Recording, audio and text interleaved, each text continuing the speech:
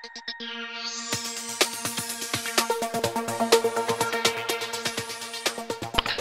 guys, in this video I'm going to show you how to fix the lock screen issue many people have been having with their iPhones and iPods.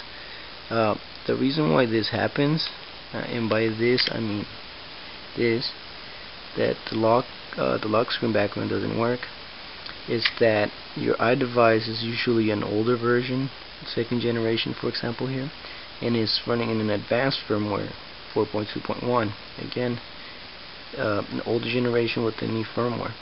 So what we're gonna do to temporarily fix this problem, and I mean temporary, when I say temporarily I mean like for every theme you get you might have to do this. So what you will do is go to search and you're gonna type in iFile, I-F-I-L-E-S,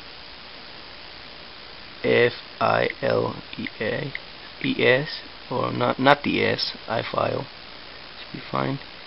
You're gonna open it up and you're going to install it and confirm it, and when you install that you're going to find the app here. So you'll open that up and go as far back as you can, and in there you're going to search for library, and under library you're going to find themes. You'll open themes and then you will find the theme that you have installed. For example, right now I have Picnic, so I will look for Picnic, and as you can see it has Picnic lock screen and Picnic theme. I will click on Picnic lock screen and I will find a file that says lock background.png. I will open it up and you'll be able to see it. Now what you're going to do is click on the little folder that's pointing down with the arrow. You'll click on that and it will you're gonna notice, and it says the image got successfully added to the camera roll. So when that happens, you should be able to go back to settings, and then under wallpaper you can go here, select save photos, and go all the way down.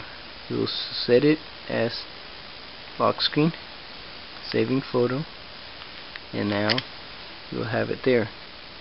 So like I said, it's temporarily. You'll have to do this for everything you want to have, and that should be able to fix that temporarily.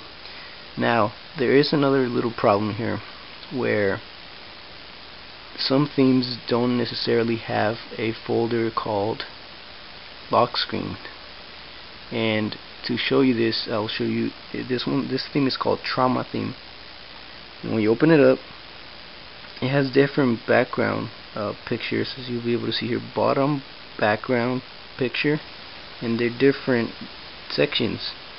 So what I recommend you do is select wallpaper. You'll select wallpaper, and here we go, wallpaper. Use the wallpaper that it has in the home screen when you're here, so it at least has something on the back, which sometimes is very similar. So you will save this picture and you'll be able to do the same thing. Again, it's saved.